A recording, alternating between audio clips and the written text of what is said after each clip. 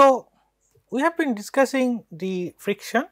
In the last lecture, we learned about the form of drag force in different regimes of Reynolds number.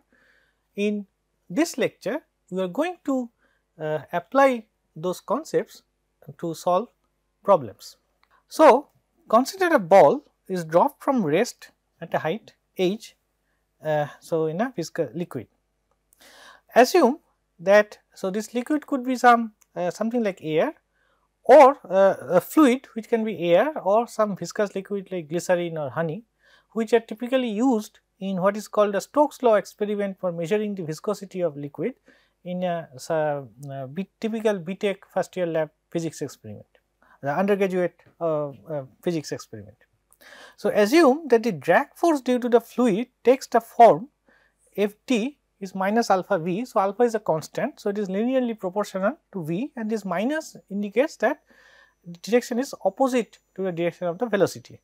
So, in last lecture we find out, now we know under what condition we expect the drag force to take this particular form.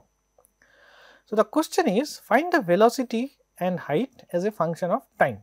So, here is the solution of how to do it.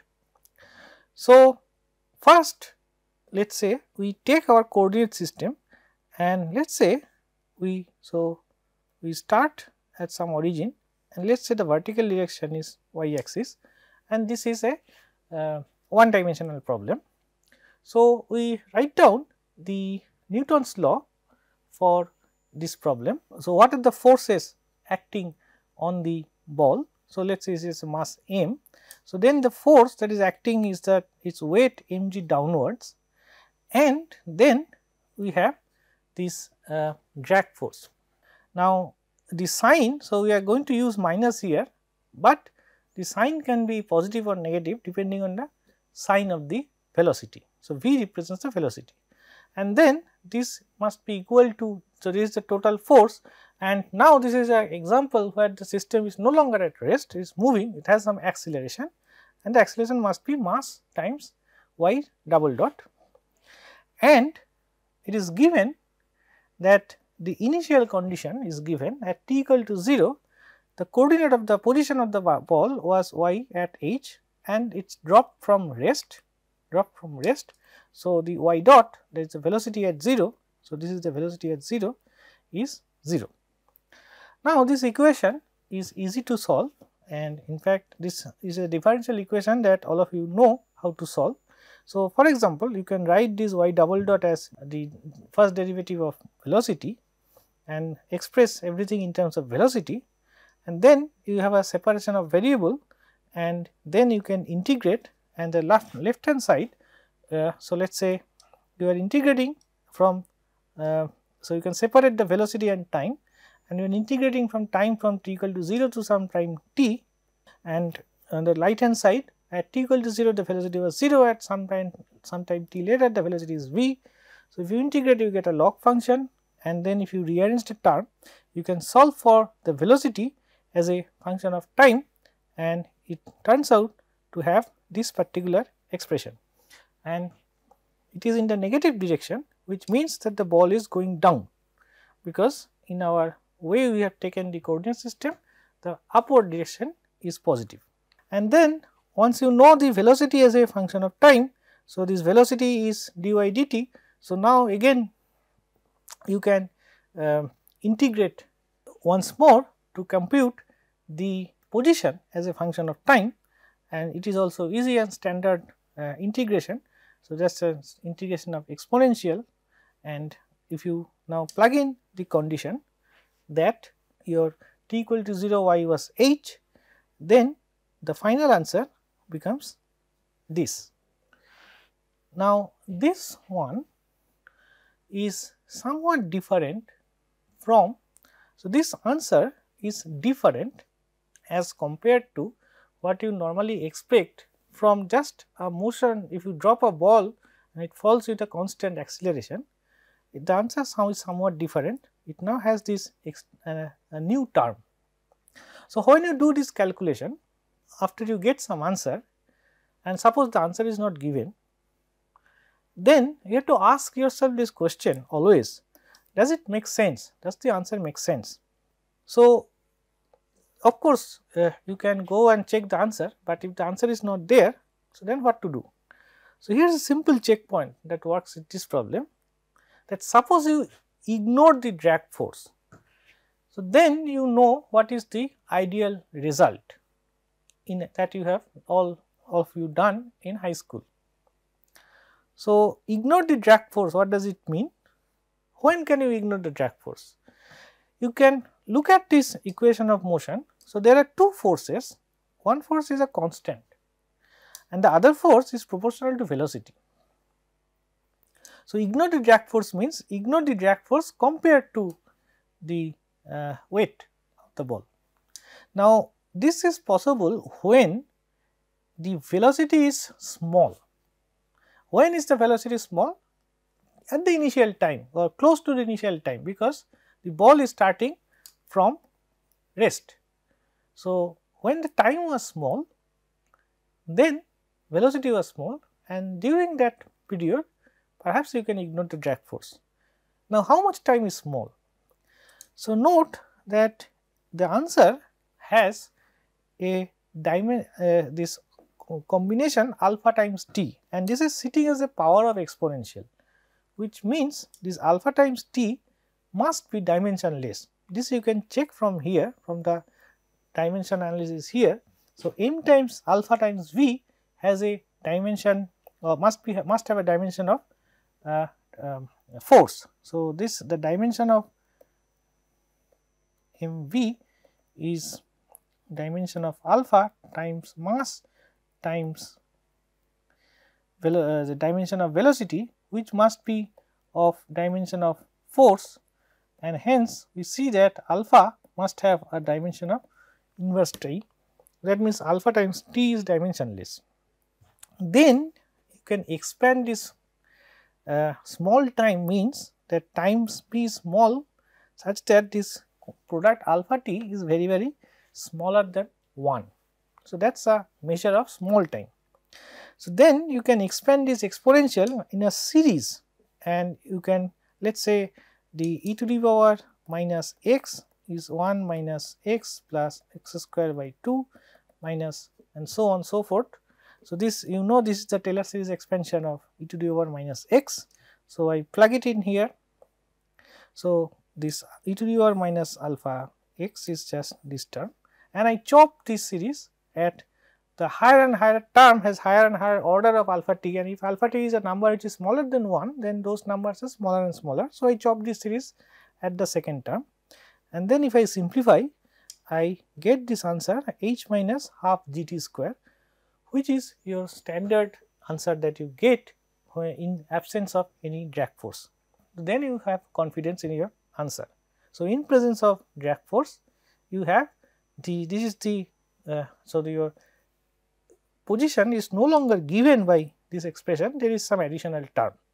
The more important part of the effect of drag force is that what happens in the limit of large time. So, again large means we can have this dimensionless parameter alpha t. So, you can say if alpha t is much bigger than 1, then the time is very large. So, in this case we can sort of ignore, in the expression for v, we can ignore this exponential dependence, and then we get that our velocity approaches a constant minus g by. So, in this expression if I, so this velocity is just, first term is a constant and the second term is, so if I drop this term, it just becomes a constant, which is a ratio of g over alpha, and this is a constant. So, what does it mean that the velocity is constant, or it but note that this is not exactly constant, because alpha t is exactly 0 when t is actually approaches infinity. So, we say that this goes to constant asymptotically, which means if I plot the time, the velocity, the magnitude of velocity as a function of time. So, it starts from 0 and then gradually increase, but its acceleration goes down, and hence it approaches this limiting case as time tending to infinity. and this value is minus g by alpha. Now, this velocity has a name, it is called the terminal velocity. So, it basically means that so what happens is that if you look at the Newton's law of motion, so there is a constant force and a force which is increasing with velocity, but the rate of increase is slowing down. So, as the difference between these two forces, and because V turns out to be negative, so we know that this is a friction which is opposing the relative motion of the ball through the fluid, which means this force is in the opposite direction, opposite to the gravity. So, then the overall force on the object is much less than the weight of the object itself, and as the velocity increases, it gradually approaches a scenario where the two forces are almost equal or equal to each other. So, they cancel each other. So, then if the total force is 0, that means you expect the ball to move with a constant velocity, and this velocity is called the terminal velocity, which has this particular expression, and this is the reason why we survive after getting hit by a raindrop which is falling from a height of 1 kilometer, because so this is a case where you see that the result of the motion is completely different in presence of drag force and in absence of drag force. And so this is a scenario where in real life situation where you absolutely cannot ignore drag force when analyzing the motion of a projectile such as a raindrop. Now, here I make one more comment before going to the next problem. So, this is the following. So, remember that in earlier we defined different types of mechanics problem, and this particular example belongs to the second situation where we have the total force on the particle on the our system is not 0, and all the forces are given, the initial condition, initial location, position and velocity of the particles are given. So, the equation of motion is given, the initial, these are called initial condition is given, and our goal is to determine the trajectory of the particle.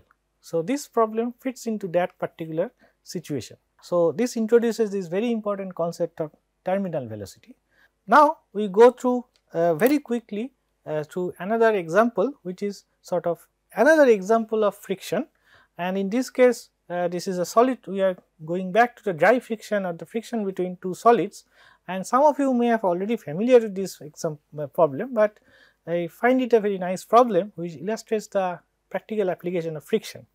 So, we all tie a rope around some pole when you are tying or some heavy objects such as a boat.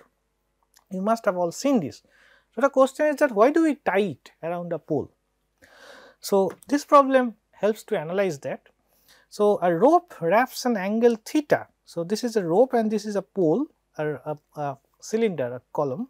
So, something like this, and we are wrapping this rope around this. The question is that what is the effect of this, and pull at one end with so this, remember that when we discuss the review the nature of the tension force in a rope in a few weeks back, there we sort of gave an example that the tension in a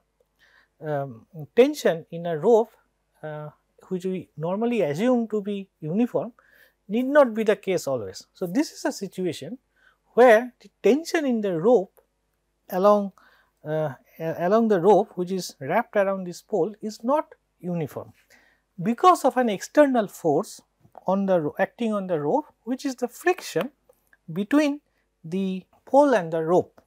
So, there is a coefficient of static friction between the rope and the pole is mu. Then what is the largest force rope can exert on the boat without the rope slipping? So, this is the problem. Now, I sort of show you the analysis here and I will quickly go through it. So, the important point here, so this analysis is pretty standard. So, I am not going to sort of go through it quickly, and it is worked out here. So, but the point is that if you look at the rope as your system, and then there are one part of the rope, slice of rope, which makes an angle d theta, let us say, as your system, then there are three forces. So, the tension force from the surrounding part of the rope plus a contact force, a friction for the contact force of the rope and the pole, which has two components. One is the vertical component and other is the component, tangential component. And because of this external contact force, the frictional force T is non-uniform. So, it depends on the angle theta. The important point is that this tends, so it depends on angle theta, which is kind of intuitively obvious. The more length of the rope is contact with the force and more frictional force. So, you can intuitively expect that it will be more hard to pull at one end. So, the friction will try to prevent the rope from slipping, and that is the whole point why we tie the rope around this pole, to increase the length of the contact of the rope with the pole. But what is important is that this happens in an exponential way.